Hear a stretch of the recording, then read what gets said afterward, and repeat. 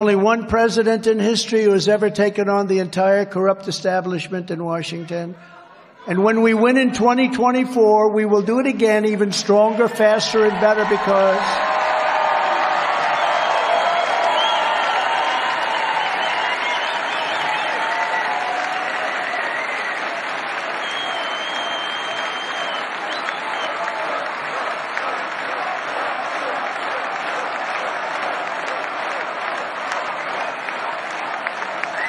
because now I am experienced and I know the people of Washington. I didn't know them. I was from New York. I only came here 17 times, they said. I read that in the fake news, so probably it's not true, but it's the best I could do. And I never stayed over.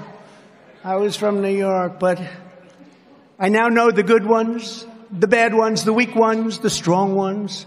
I know them all. I know the people that have to do the job and can do the job. A lot of them are in this room right now.